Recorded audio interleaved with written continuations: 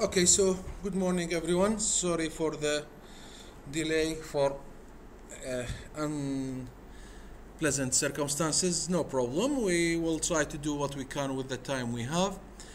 There are a lot of terms, a lot of signs, a lot of appearances that we see in the central nervous system in general and in the brain in particular. So we will try to collect these signs, appearances, descriptive terms. We use a lot. Some of them you will see, some of them we know it, common, every day we see it. Some of them we don't know it, we rarely see them, we rarely hear about them. The aim of this presentation is to help us and help the young ones to know what are we talking about. Yani, for example, when we say target sign, what does it mean? How does it look? Bull's eye, what does it mean? I don't know, any term that we use, we will try to see it and to make some comments on it. For example, let's see this first appearance. What do you think is going on here? There is buckling. The diagnosis, we all know it. It's what? It's a meningioma. We have no difference about that. What are the features that help us to decide that this is a meningioma? First, we can see the buckling sign, and what some people call it accordion sign. What do we mean by buckling? You can see, you can see here the mass is pushing the adjacent brain parenchyma laterally, making it indent. Just like this, I don't know, fruit or something, it's indented, it's buckled. So when we say buckling, we mean this appearance. Also, we can consider it like an accordion, you know, it's just pushing and pulling. So this sign is used for correct localization of intracranial mass, okay, which is very important for the accurate diagnosis and the surgical planning, huh? Intraaxial masses usually expand the brain parenchyma and cause vasogenic edema. Not as in this case. It does not expand, it displaces the brain parenchyma, okay? Causing bowing of the gyri, which is the accordion sign or the buckling sign, and less edema than the intraaxial lesions. So this sign helps us to decide that this is an extraaxial mass, okay? Other useful findings for extraaxial mass includes the CSF cleft sign, the dural tail sign. Also, these signs can help us, if you see a CSF cleft or a dural tail, help us to decide that this is an extraaxial lesion or could be a meningioma or whatever else. Keep in mind that the meningioma is the most common extraaxial mass. Some people say it's about 15% of all brain tumors. 15 of all brain tumors are meningiomas. So you should keep that in mind, okay? Now, what's this appearance? What's this sign? What's this? I don't know what. It's a sagittal brain MRI showing this, this loss of signal, okay?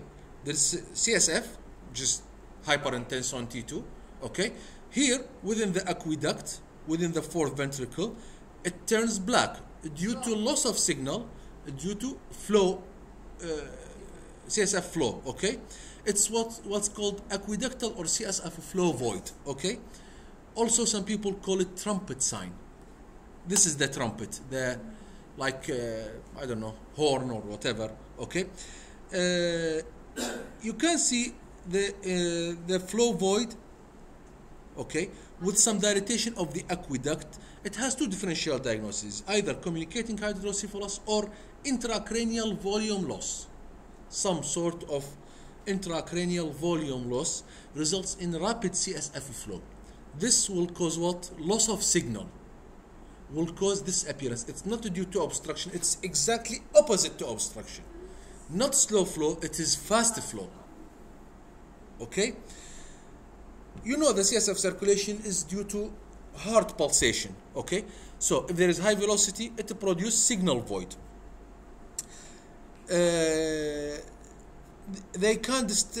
Findings are most apparent and can distend the aqueduct of Sylvius. You can see the findings within the aqueduct of Sylvius. Okay, creating what's called the trumpet appearance with the fourth ventricle. You see this flow void, it looks like this trumpet. They are similar somewhat. Okay, so it is due to increased CSF volume or CSF flow, as in communicating or non-obstructive hydrocephalus or intracranial volume loss. Other features of normal pressure hydrocephalus or communicating hydrocephalus. What are other features? First of all, we have rounding of the frontal horns, frontal and temporal horns. They are rounded. Okay. Yeah. The gyri and the sulci will be prominent, especially the Sylvian fissure also will be. What's going on? There's something wrong with the mouse. I don't know. Okay. Sorry. Just a second. Sorry? Enhancement of the meninges and empty delta sign. Enhancement of the meninges, exactly. Empty delta sign. It's our other features. You have prominent Sylvian fissure. You have rounding of the frontal and temporal horns. You have upward bowing of the corpus callosum, okay, yes. And sometimes the cerebellum herniates. There are some quantitative CSF flow imaging using phase contrast techniques that can help to assess the severity of the disease and the predicting response to CSF flow shunting. If they put a VP shunt, ventriculoperitoneal shunt, will it help or not? There are some quantitative CSF analysis quantity that can help. Okay, using MRI طبعا. You know they should put CSF, and due to there will be volume loss. In cases of normal pressure hydrocephalus. Yeah. Okay, you need to shunt some CSF to decrease the hydrocephalus. Okay, I'm talking about this pattern. Okay, can anyone help us with that? What's this? Incomplete ring sign, or broken ring sign, or open ring sign, crescent, horseshoe, leading edge, arc sign. All of them different words for the same appearance. You can call it arc sign, broken ring, incomplete ring, open ring, crescent, horseshoe, leading edge. كلها هي نفس الشيء. Okay, what does that mean? First of all, it's demyelinating disease, not abscess. Okay, the first differential. So, and other features, primary tumor and lymphoma. Okay, abscess usually more complete than incomplete and more homogeneous than. Just we'll talk about it. Don't worry. So you can see multiple enhancing lesions, including the right frontal operculum and left. I'm having some problem. Just wait. Left inferior parietal lobule. This demonstrates curvilinear enhancement. You can see the enhancement here. It's incomplete. It's open toward the periphery. يعني the opening of the ring is toward the periphery of the brain. Okay, opposite to the abscess. Exactly. Usually we say that first differential is demyelinating disease, which we mean multiple sclerosis. Okay, primary tumor, lymphoma, other possibilities. So approximately half of the tumefactive demyelinating lesions demonstrate this pathologic enhancement, the incomplete ring. Half of them. Okay, it's a relatively specific sign. Relatively, it's not 100%, but you should keep that in mind. It helps us to distinguish the active demyelination from the infectious or neoplastic etiologies.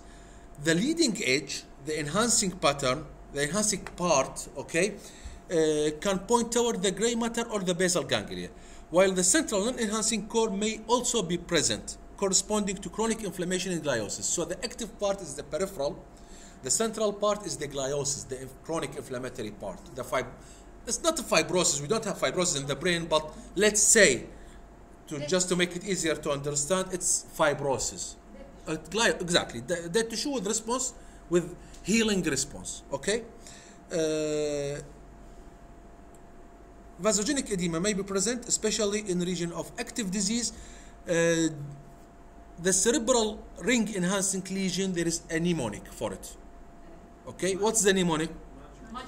Magic Dr. L, which is metastasis, abscess, glioblastoma multiforme, infarction, subacute, the contusion, demyelinating disease, radiation necrosis, and Dr. L, Magic Dr. L. What's the L? Lymphoma, exactly. Magic Dr. L. Okay, exactly. Because an immunocompetent should be Yeah, homogeneous enough. exactly. In immunocompromised patients, lymphoma will have this heterogeneous pattern. Other than demyelinating disease, the incomplete ring enhancement is occasionally seen in low-grade primary tumors and lymphoma affecting immunocompromised patients. Okay? We have some time. Okay. Oh, tamam. Good. So, what do we see here?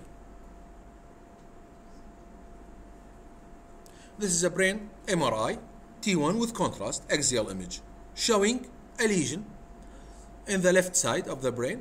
This lesion is showing peripheral enhancement with central nodule enhancement. This is not really central, it's eccentric. Okay? So, Toxoplasmosis. yeah, the diagnosis, but the finding, what's the term to describe this? Target site. Exactly, this is an eccentric target sign. Okay? Eccentric target, not centric or symmetrical. So, in the differential diagnosis, we have either toxoplasmosis, number one. Other possibilities include other infections and malignancy. Okay?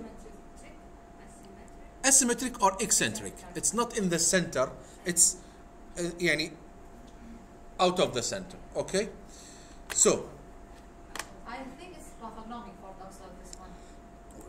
it's not highly specific, relatively specific, highly specific, but not always. Never say never. Okay? Sorry. So, the toxoplasmosis, the ingested oocyst from the cat feces and other contaminated meats transmit into the bloodstream where they're preferentially localized to the CNS and muscles. They like to go to the CNS and the muscles, okay?